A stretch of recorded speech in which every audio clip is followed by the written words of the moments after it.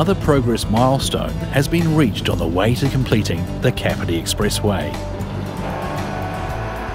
The paving crew are laying the first seal on the formed roadway between Otahanga and the new Waikanai Bridge.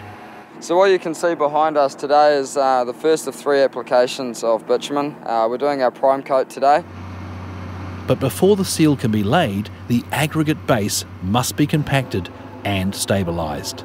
The base course comes from Otaki. We specially got it manufactured and designed for this project. Otaki being a local source keeps the cartage down, so less impact on the locals with trucking on the roads. And now in the process of stabilising it, where we put cement, as in dry powder, on top of the base course that we've got to the right levels, and then we rotary hoe that in. We direct inject water into the hoe, so we're not wasting any water, and then that mixes it all together, and then we put the rollers on it, compact it, put the grader on it, shape it all up. The team are using LPS technology to measure and work with great accuracy. So LPS is basically using robotic total stations. It stands for local positioning systems. We've gone with that option for accuracy over GPS. The GPS system gets you within probably 40 mils, where we're hoping to be 5 to 10 mils with our system. Oh, it's excellent. So user-friendly, easy setup in the morning. You know, you get it set up in 20 minutes and you're into your grading, and you get in within your 5 mil tolerance. It's awesome. We need to make sure that we get as much compaction into the pavement layers as physically possible.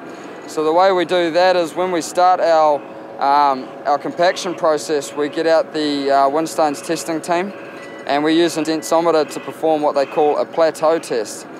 So what that does is it determines the amount of vibe and static passes we need to do to achieve our target compaction.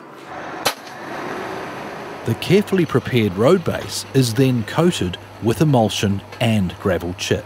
We're using emulsions, which is a bitumen-based product, and water. It's more environmentally friendly and health and safety. We don't have the high temperatures that we do with the traditional bitumen, so it's the way the industry is going. So we're doing what we call a prime coat seal at the moment as the first seal, and then we put a full seal coat on top of that.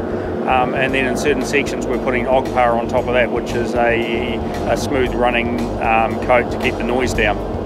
All of this will mean a smooth and quiet ride for expressway motorists. We're doing our best to provide a good ride to the motorists, because that's going to reflect well on everybody's work who's contributed to the project.